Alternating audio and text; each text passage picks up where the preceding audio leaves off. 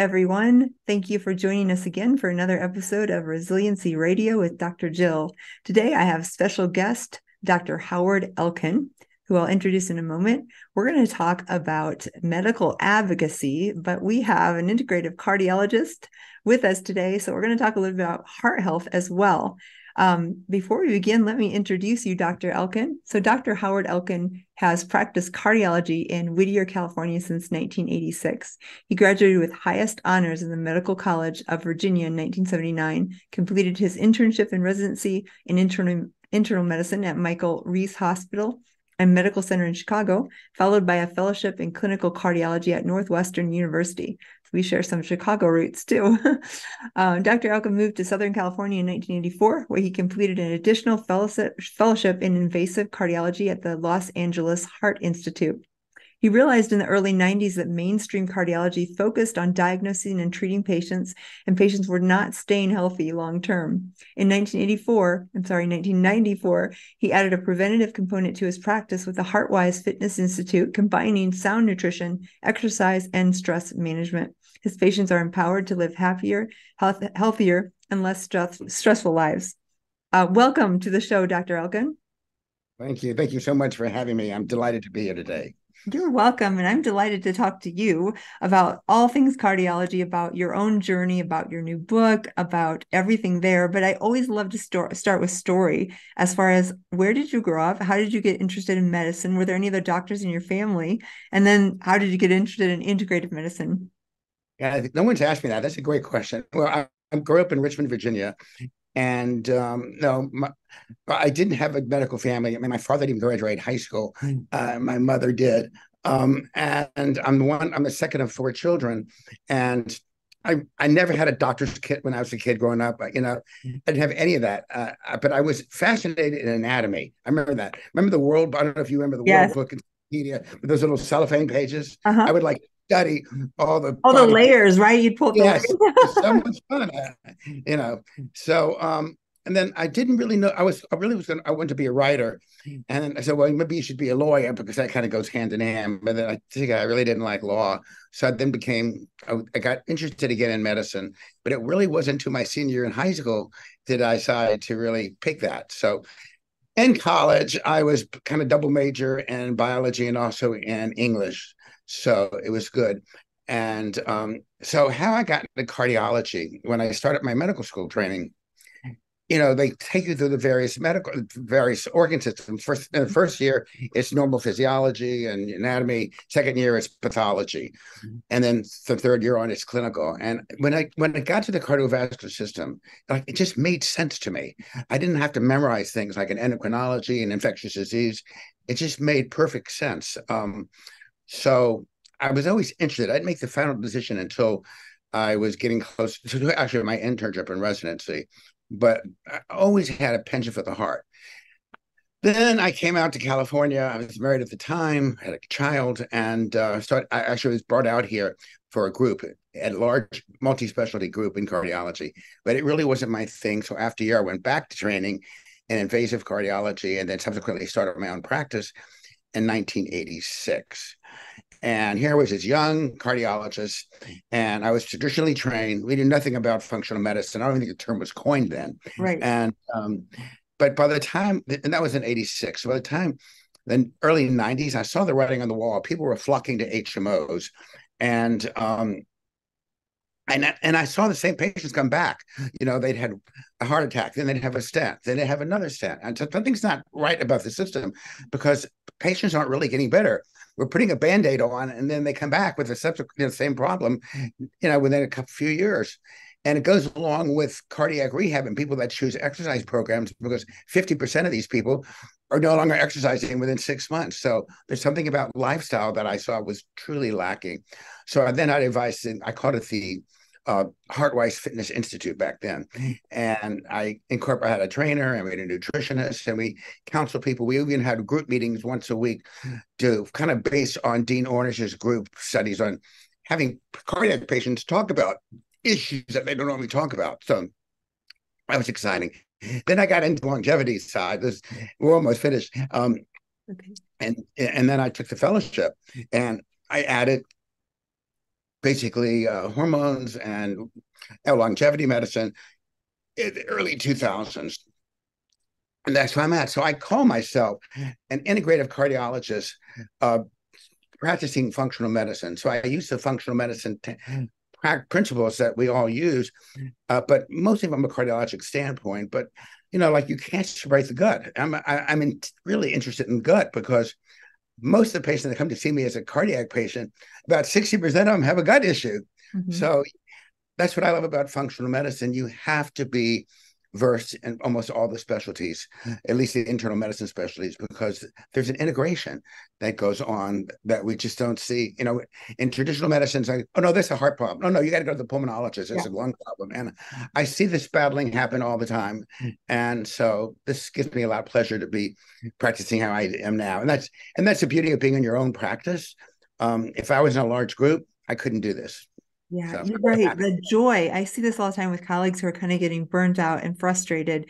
The joy of why we went into what we're doing is really revived when we do functional and integrative medicine, because we're actually really usually connecting deeply, having these relationships, helping people to heal. And again, there's nothing wrong if you're not, have a heart attack or you have a car accident or you have in fact, you were in one of the best realms for conventional medicine because you could intervene and save a person's life, really. But like you said, then when they come back and they're not doing better after several years or they've fallen off the bandwagon, we both realized there was a lot more. So good for you. I love that. So let's start with just obviously you are interventional, so you're doing stents and all of that, and again, there's a place for those as life-saving, but as far as the life-saving Band-Aid. Yeah, exactly. Let's maybe talk just a little bit about, because I feel like as I'm understanding the heart and the endothelium and all this, there is so much more. And really at the root, it's kind of the endothelium that matters. Do you want to talk a little bit about what you've learned and the kinds of things that we can do to actually heal endothelium and the nitric oxide and those basic tenets versus just put a stent in an emergency? That's such a great question. Thank you for asking. So the endothelium is everything. It's just for your listeners. That all your vessels, we have 60,000 miles of blood vessels in our body. Can you imagine that? 60,000 miles. And every one of those vessels is lined with one cell thick called the endothelium. Endo means inside in Greek. So that one cell thick is very, very important because it, first of all, it can make nitric oxide, which helps these vessels to dilate, and number two, it's semi-permeable, so it disallows things like we don't want, like oxidized LDL cholesterol and other harmful substances to enter the endothelium, and that's when inflammation begins, and that's really when you have heart disease. But in traditional cardiology, they don't talk about endothelium. They don't talk about it's not about prevention. You have high cholesterol, you go on a statin. I mean, I'm simplifying things and generalizing, but that's basically how it is. When someone gets discharged from the hospital with a stent, I can guarantee you they're going to be on aspirin, a statin, a beta blocker, Plavix, or a platelet inhibitor, and usually something they're on 4 or 5 medicines, even if they were on nothing before. So that's just how it's done. So looking at the endothelium, and also I'm very much interested in blood pressure control because I think it's still the number one risk factor. And what I forgot the numbers, it keeps on rising. When I wrote my book, it was like 70. I mean, there's like 100,000 people out there, more, usually 50% of the population is hypertensive. Why?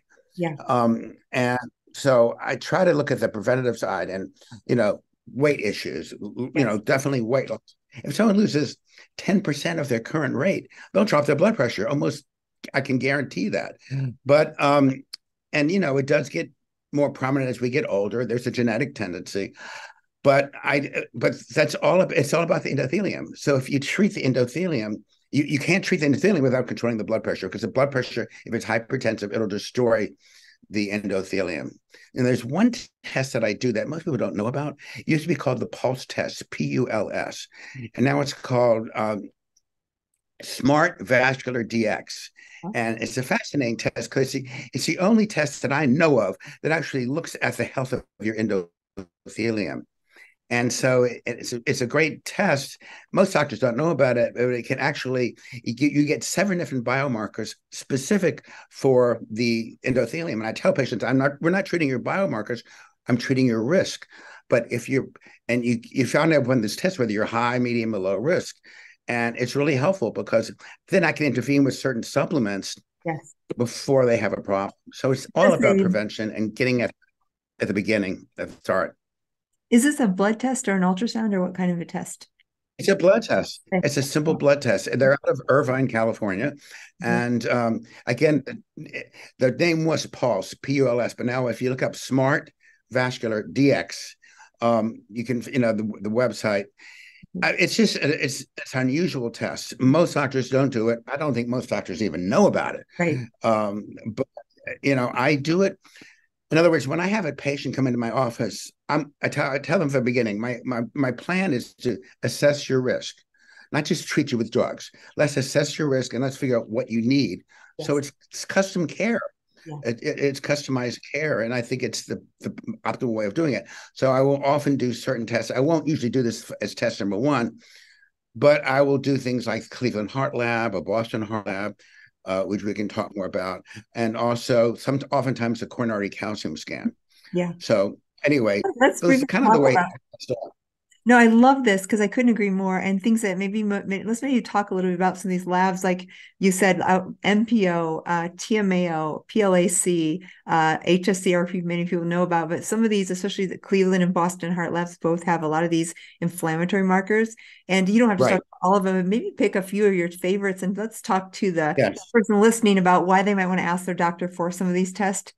Because it really does give us, like you said, with functional medicine, where we're looking at where is someone on the trajectory of wellness or disease, and are they walking towards a possible stroke or heart attack or incident? And if they are, then you and I can say, hey, you're at risk, and this is what we can do to actually reverse your trajectory. So maybe talk a little bit about some of your favorite inflammatory marker or tests that maybe the patient isn't aware of.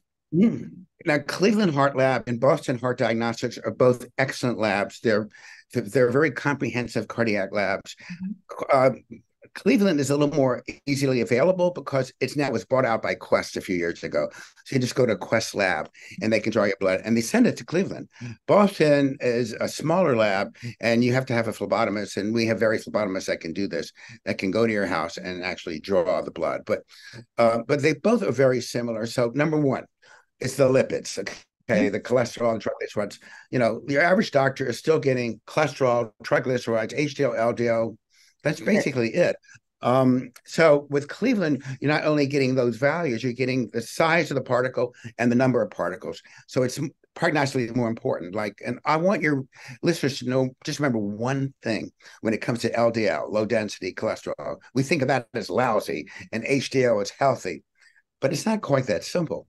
So low density or LDL cholesterol it really depends on the particle size. So we want large, fluffy particles and not small, dense ones, because the small, dense LDL particles can get easily oxidized, and then it can get into the walls of the endothelium if the endothelium is not healthy, and then you got the beginning of inflammation. Yeah. So that information you get right off the bat with Boston or Cleveland. Then you have the inflammatory markers, and so some of the ones that everyone in my practice gets hsCRP, which is highly sensitive C-reactive protein. A lot of doctors don't even draw that, but you have to know where the patients are, at least you can follow it. It's inexpensive to us, and you can follow it sequentially. Then I do a couple other biomarkers, inflammatory markers that you can get both with Cleveland and Boston. It's called the LP-PLA2, and please don't ask. It's a long enzyme. Anyway, that's looking for vascular inflammation. Is there inflammation in the vessel itself? CRP is totally non-specific, but very sensitive. Yeah. LP-PLA2 and also myeloperoxidase. Those are two markers that you get with these tests, and they help determine if you have any systemic inflammation. They also have a test to see whether you have any oxidized LDL. That's the LDL we worry about. It's not LDL. It's not some kind of villain, because if we didn't have LDL cholesterol, we couldn't get to the brain. Right. Now, I don't want a good heart with a bad brain. So, I always say cholesterol is not the bad guy. Cholesterol makes our hormones. It makes up our brain. Cholesterol is thing we absolutely need. However, if the endothelial lining is sticky, there's inflammation, there's all these other things, even autoimmune disease, which people don't typically associate with heart disease, then that cholesterol, like you said, the oxidized LDL gets sticky. That's the issue, not cholesterol itself. Cholesterol itself is neutral, right? Right. But even most cardiologists I don't really get into this because it does involve education. But Yes. see, I love to, but like you, the joy I get in practicing medicine is developing relationships with my patients, and it's just very fascinating. So I did leave out one thing. Besides, when you go back to the lipids on these sophisticated labs, you also get what's called LP little a. The little a is in parentheses. Mm-hmm. Now that is a fragment of LDL, and it doesn't bode well for heart disease because it's very sticky, very inflammatory, can easily get oxidized, again, start the inflammatory process if it goes into the damaged endothelium. So there's been no treatment thus far for this, which is probably why the cardiologists aren't interested in it. Actually, I've had quite a bit of success using niacin, which is actually vitamin B3. But there will be coming, probably within 2 years, a biologic will be coming out that will deal with LP little a, which is really important because it's about 27% of the population. It's not small. Yeah. And with this biologic, we'll be able to decrease LP little a by as much as 50% or more in a period of 6 weeks. Hey, everybody. I just stopped by to let you know that my new book, Unexpected: Finding Resilience Through Functional Medicine, Science, and Faith, is now available for order wherever you purchase books. In this book, I share my own journey of overcoming life-threatening illness and the tools and tips and tricks and hope and resilience I found along the way. This book includes practical advice for things like cancer and Crohn's disease and other autoimmune conditions, infections like Lyme or Epstein-Barr, and mold and biotoxin-related illness. What I really hope is that as you read this book, you find transformational wisdom for health and healing. If you want to get your own copy, stop by readunexpected.com. There you can also collect your free bonuses. So grab your copy today and begin your own transformational journey through functional medicine in finding resilience. Period of 6 weeks. So that's going to I was going to ask you about that because I feel clinically the same way. It's hard. I always say this is a little bit more difficult to change. So the niacin potentially, but do you find that's more genetic or is it more lifestyle inflammatory that you see elevated? LP little a, it's definitely genetic. Okay, that's what I thought. And it is genetic because, and again, you don't know you have it unless you do the test, and it's automatically in the Boston and in the Cleveland Heart Lab. So. And I think it's important to know because patients need to know the risk. Yes. And I tell them about it. Even if we can't get it down to optimal levels, I'm going to try to do everything else. It's like the best of all possible worlds. You want to lower everything, but you can unless they respond well to niacin. And I would say over 50-60% of my patients do. But I really know niacin well, so I know how to dose it correctly and how to start people on it. Then, all right, so we've got the lipids, we've got the inflammatory profile, then we have the metabolic profile, which is really important. So, yeah, they do a fasting blood sugar and they do the hemoglobin A1C, which gives you an idea of how well your blood sugar has been controlled in the previous 3 months. It's a marker on the red blood cell, and red blood cells live 90 days. So then it tells you other tests that I really think are important. Your fasting insulin level, which should be, I think, less than 8, certainly less than 10. I say less than 5. So I totally agree. Right. And that's why the interesting thing about being a bodybuilder is that most strength athletes are very insulin sensitive. So we tend to have really low levels of insulin. So we want to know what that is because, and let me just digress for 1 second. We also do what's called a c-peptide. Yeah. So c-peptide tells me how well your pancreas is, how hard your pancreas is working. Because you could have a normal A1C, an elevated insulin, and an elevated c-peptide, and that's telling me that your body, your pancreas is working really hard to not make you a full-fledged diabetic. But eventually, if the insulin level doesn't come down, the pancreas will poop out. It just can't keep on producing insulin for years and years. So I really everybody gets the inflammatory markers and the metabolic markers because really only about 5% of the country's population is metabolically healthy, which is, we were not a healthy country. Right. And I think it got worse in COVID. And the other one is genetic markers. And that's what I like. So there's about five that I follow. One is KIF6, which is kind of, I like that because I spent some time in Berkeley Heart Lab with Dr. Sapirko several years ago. So KIF6 is associated with premature heart disease or coronary artery disease. NP21 seems to be, they call it the heart attack gene, and it's really common. And about 50% of it have at least one carrier. So it's rampant. Then I do there's 4q25. I don't know, it's on the fourth chromosome, and that lets you know that you could be predisposed to having developed cardiac atrial fibrillation, which is the most common arrhythmia that we see, especially in people over the age of 70. And then I'm leaving something out. Oh, ApoE. Yes. ApoE is really important because ApoE tells me, cardiac wise, if you and if it's elevated, if you have one or more of the alleles, then that means you're at risk of coronary disease, because that means these people tend to absorb more cholesterol from their diet.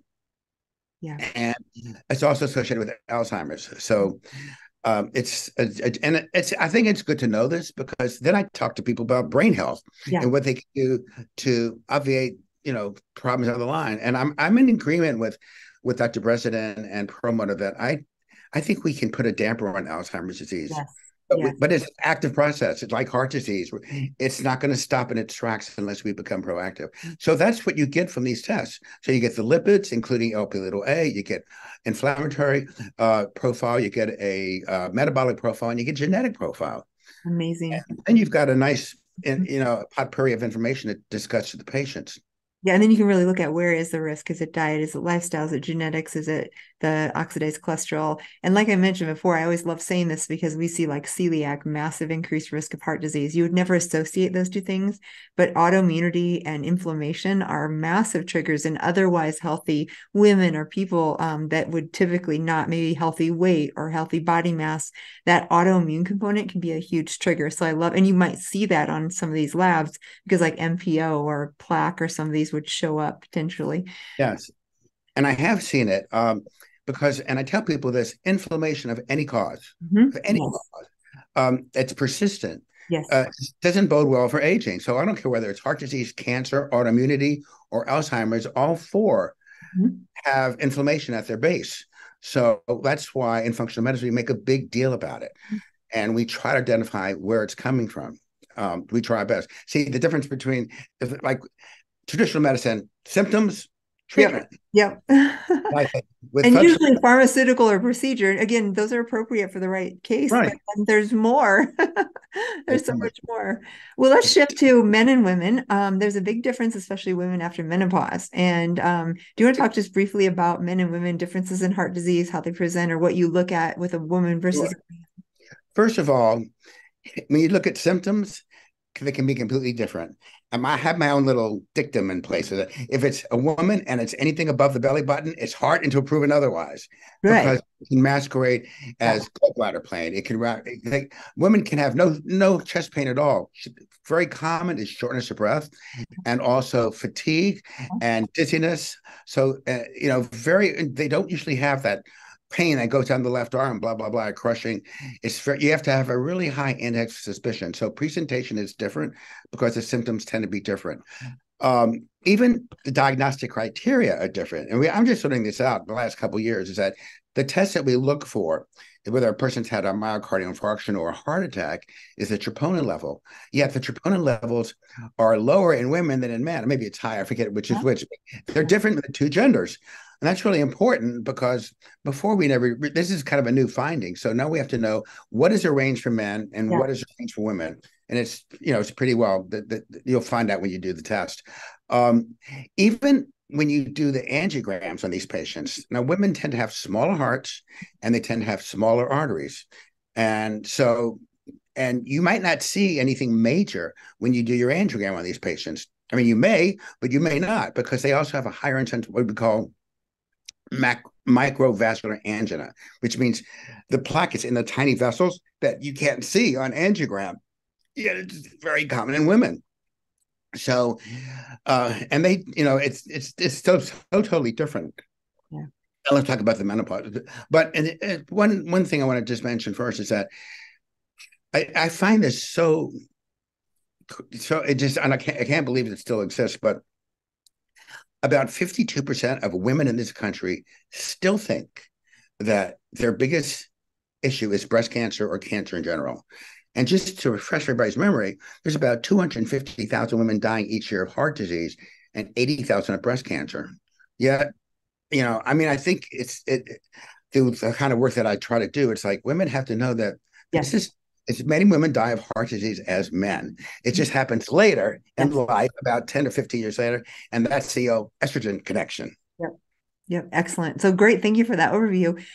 So I want to go to medical advocacy, but before we do, because that's one of the things you stand for is in your book, but before we and do. You too. Yeah, we are. We're both the medical advocates in a way. Diet. This is a big can of worms, and I don't think there's one size fits all, but there's certainly principles.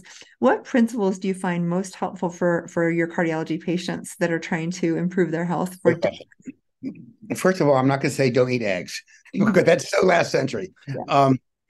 I don't make a big deal about cholesterol because cholesterol in your food does not really equate to cholesterol in your blood. Agreed. So, and I really differ with the American Heart Association on this. I mean, I give them credit where credit is due. They've been around since 1926. But when it comes to diet and risk factors, they're way behind the scenes. So even things like, I basically believe in the Mediterranean diet or a variation of, like, I guess you can call me, I'm between Mediterranean and paleo. Yep. Because I agree 100%. I just want to say right on with, even with me with cancer inflammation, I find this area is so powerful. Yeah, it really is. And so I don't really, the patients are amazed when, oh, you can tell me about cholesterol and what I should avoid eating what? I said, I'm going to tell you to avoid one thing, sugar. Because eating sugar is like pouring gasoline over a fire. And that's what happens in our arteries, right? And cancer and autoimmunity and Alzheimer's, there's fire going on. We want to get rid of it. So that's where diet plays a big role. So I'm much into, low starch, low carbs, low starchy carbs, and definitely very low sugar. It should be a treat. So it's Mediterranean, low carbs. Those are my basic principles. Because, and again, if it doesn't run in the wild or grow in trees or bushes, it probably has no place on your plate. So I tell people, if it's a box, bag, or can, forget it. I love that, because really it is processed foods that contain more additives, sugar, chemicals, glyphosate, and like you said, sugar inflammation. Before we go into advocacy, I thought of one more thing I think is important is hormones. We're both in the realm. You've been at A4M, that's where we met first, and lots of anti-aging principles and hormones. And I do believe, obviously you mentioned this, that the major risk factor for women after menopause is their loss of estrogen. I have a listeners probably 50-80% women and the rest men. But let's talk a little bit about women and hormones. What's your thoughts with heart disease and estrogen replacement? Okay. Now, I'm biased. I admit it because I'm anti-aging. But so I do believe whether you're a man or female, you look better, feel better, and think more clearly on hormone replacement therapy. Does that mean I, encourage it in every patient? No, it's an individual choice. But with women, it's very important. Women live on the average, 30 years post-menopause? I mean, they have a nice long lifespan. And so estrogen is very important. First of all, I give hormones not just for symptoms. Yes. I mean, in the old days, you got it for hot flashes, insomnia, night sweats, brain fog. And that's still an indication. I mean, that usually is what a lot of women have as they go through menopause. I look at the health benefits. Okay, how can it improve the longevity and quality of your life? Heart, no doubt about it, because estrogen is very helpful in producing and preserving the endothelium. And you lose that when they go into menopause. But no more estrogen, the endothelium starts to have problems, and that's when you start seeing coronary disease. They could have cholesterol elevation their whole life, and I don't care about it until they hit menopause. and if they're not being protected with estrogen. So the estrogen factor is important as far as heart, bone health, Mm-hmm. no Yeah. question about it, and also brain health. Yes. So I'm in accordance with most gynecologists are not functional medicine or really proactive. So I mean, I've had patients come to me because I treat a lot of women with bioidentical hormones, being that I'm anti-aging Yeah. as well as cardiac. And they tell me that their GYN says, well, you better get on and off them as fast as possible because it's really dangerous. Well, and then they ask me, how long should I be on it? Probably the rest of your life. Why would you want to stop? Yeah. But they're encouraged by their gynecologist to stop it as soon as possible. And, we're still quoting the Women's Health Initiative from 2001, I Yeah. believe it was. Well, first of all, the average age in that group was 71. I'm sorry, 61, which is pretty late in the game. We're not even looking at premenopausal or perimenopausal. We're looking 61. The average age for menopause in this country is about that. So there probably were a lot of patients with heart disease that was undetected. So that was one thing. They also used oral estrogen, which we don't recommend because it goes straight to the liver and you can develop an inflammatory metabolite, which we don't want. We don't want inflammation. And also, come on, they use Premarin and Prempro. I know, right? The fake alternative, or not alternative, but not natural, not bioidentical. Yeah. Well, for example, if you look at mares and horses, right, they have 27 different estrogens. Mm-hmm. Women have 3. Yeah. I mean, we're not comparing apples and apples here. It's very good at controlling symptoms, but the long-term side effects, and I do believe the Women's Health Initiative did prove that. There's more heart attacks, more strokes, and so all that was true. It's just they didn't give women any alternatives. And this is how I got into it. I swear to God. After the Women's Health Initiative, gynecologists all over this country were like abruptly stopping hormones. They didn't want to get sued. Yeah. And so all of a sudden, I had teachers and nurses come to me and say, you got to help us out here because the gynecologists in this town know nothing. Right. And I said, okay, I'm up for the challenge. And then we learned. And that's really how I got started because I provided a need that wasn't being handled by the traditional doctors. So, and I've never had a woman, if all the because I know how to follow hormones, I've never had anyone develop cancer while they were on bioidentical HRT. I'm sure it's happened, but I've never seen one, and I've been doing hormones since 2000, so 23 years. So I've said this before, but as a breast cancer survivor, I couldn't agree more with you. 2001, that was the year I got cancer at a very young age. And I am obviously studying this for my own health. And I really, really believe that the benefits far outweigh the risk. Even now, I wouldn't say within the first 5 years, you need to be a little tiny ways out from cancer to be safe and in that sense. And you obviously, we're not giving medical advice here. You need to talk to your doctor. But if you're not getting good information, find an integrative trained doctor, because there are ways to test, like you and I, I'm sure, test metabolites so we know where these are. And like you said, the brain, the heart, the bones, there's so many organs that absolutely need. And then the other thing I want to emphasize, you mentioned oral versus transdermal. It's a really big difference in clot risk. The oral metabolites do potentially increase clot risk. So I rarely, if ever, use oral estrogens. Progesterone's different. Oral progesterone is safe, bioidentical, but transdermal, so creams or patches, have a very different risk profile for women for clot or heart attack or stroke. So I love that you said that. And it's really individualizing your treatment, because like I said, I don't recommend to everyone across the, every. Absolutely. It's a discussion to say, because if someone's terrified, I never add to that fear. I give them the information and then let them choose what they feel best with, because they know their own bodies better than me, and they get to choose, and I will just support and give them all the information they can do to make the best decision. So, and I'm totally with you. I'm in the same school because like when I started in 2000 was before the Women's Health Initiative. So I would find one sheets on bioidentical hormones, which no one even knew about back then. I learned it from my A4M, and then I'd give it to the patients. And when Suzanne Summers came out with her book, The Sexy Years, I said, you know what, just read her book. Yeah. Because, it's written from a layperson standpoint.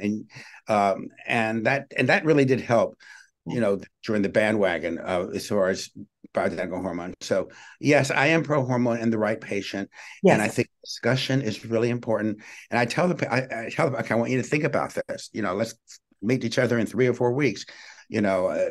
do your reading. Yeah. And women are great about women research things all the time. So, I mean, because I have a population of patients that are bright and, and they really are concerned about their health, they do the research and they come back and, and we, like I said, I really never had any problems. I'll have to adjust things. With men, it's one size fits all, but not with women. Women is way more complicated, but way more rewarding in the way. Yes. So let's shift in our last little bit here to medical advocacy and your book, which is from both sides of the table. And we'll talk about where to get that later. But tell us a little bit about how did you become a medical advocate? What does that mean? And why is it important for our listeners?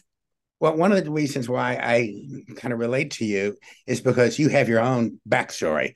And I think when you've had if you're a medical provider like we are, and you go through hell that we went through, it changed you as a person. So it really, like the first time I was hospitalized twice in a span of 19 months. The first time I had a very small heart attack. I mean, I have no risk factors. I'm not hypertensive. I've always worked out. I've never been overweight. I've never smoked. Even when I went to Cedars, they said, well, you don't look like the profile. But it doesn't matter because it can happen to anybody. And so I had a stent, and then this would have me change. When the cardiologist who did my procedure went to discharge me, he says, well, Dr. Elkin, I don't know what to tell you. I mean, you are so buffed and so forth. You can create your own cardiac rehab program. I said, okay, I can do that. And then he said, but you know what? Now, this guy was about 20 years younger than me and was about 60 pounds overweight, and it wasn't muscle weight. He said, but you know what? Everything's going to be great because you have the stent in, you're going to do great. And he left, and this is when I knew I was going to write a book. I said, okay. He said, everything's fine now because I have the stent. First of all, if I'm so healthy, why did this happen to begin with? Number one. Number two, what can I do to prevent it from happening again? And those are the unanswered questions. And then my daughter came up a few minutes later with the writing tablet. Dad, it's time to write your book. That's what happened. So, I did very well. I had a very small heart attack. But then 19 months later, I ended up in the hospital again, Cedars-Sinai, with and they needed emergency back surgery. I had this condition called spinal stenosis that I knew from 1996. At that time, I was doing triathlons. I wasn't a bodybuilder yet, but I knew about it. So I'd have a relapse every, let's say, 2 years or so. But this time, it was so bad. I went through rehab and chiropractic. Nothing worked. I got worse. I woke up one night and I was reading a book, and I'm numb from the knees on down. And I stood up and I just collapsed. I couldn't walk. I crawled until my best friend Barry came to pick me up and bring me to the hospital the next day. And I ended up needing surgery. But here's the thing about it that I'm sure you can relate to is that I just didn't have surgery. I had a botched up surgery, and I have permanent nerve damage as a result of that surgery. And not only was it botched up and I had permanent nerve damage that I'm still dealing with today, 15 years later, but it was incomplete. So he didn't complete the job. So over a period of years, I'm bending over more and more at the waist because stenosis likes flexion. It does not like extension. And it got to be the point in which it was hard to walk mechanically, not because I was short of breath or anything, just mechanically. So I had a second back surgery this past January. But when you have permanent nerve damage, it changes you, especially if you're an athlete. There's certain I cannot do anymore. And it's not because of my age. It's because I have limitations. So with those 2 hospitalizations, it really inspired me to write a book because I had to become my own medical advocate. Because when he said, you're going to be fine because you have a new stent, I said, this BS is absurd. Right. And then here's the other one I want you to hear about, is that when I was hospitalized at Cedars for the back surgery, the second day, the discharge planner says, well, doctor, we tried everything we could to get you into rehab, but your insurance wants you to go to a nursing home. I said, a nursing home? Are you freaking kidding me? I said, and she said, we tried everything we could. So here I am in bed, bedridden, with opiates, in pain. And I spent 2 hours on the phone with Aetna Insurance, determined. That's really being your own medical advocate. Just take a start. Because the hospital was not going to go out of their way. And the next day I was wheeled over to the rehab unit. So that's, And people say, okay, well, you're a doctor. Of course you figured it out. Not true. Not necessarily true at all. In fact, that's why one of the chapters in my book it's entitled Heroes, because I interviewed about 7 or 8 people, both men and women, who had no medical background, yet they became their own medical advocates and made some important decisions that affected their lives in a positive way. I want people to know you don't have to be a doctor or a nurse. You just have to have the desire to it's work. And I'm still doing it. I'm still doing it today. So that's how I got into it. And I was inspired to write the book. And although the book starts off with my story, most of the book is really about how you can become a medical advocate. So we talk about nutrition and supplementation and exercise, stress management, and how to not age ungracefully ever after. Yeah. What a great message. And I could not agree more. I know we have such in common, because the truth is, whether it's the insurance denial, which happens as a matter of fact. So I just think of all these, like maybe older people who don't have advocates, and anyone can be an advocate, but it's so common for those denials or those standards to be like, oh, you can't do this, or you can't do this, or even for me, I'll look back with my own chemo. I literally requested a completely different drug, a completely different protocol. I did a completely different type of radiation. I basically created my own plan that fit for me. And thank goodness I had doctors that went along with it, but it was completely not the standard. I said, I want to do this and not this. And I want to have my chemo in 2 days instead of 1 day. And I want to do this to mitigate side effects. And I'm going to take some antioxidants during chemo, even though it's not recommended.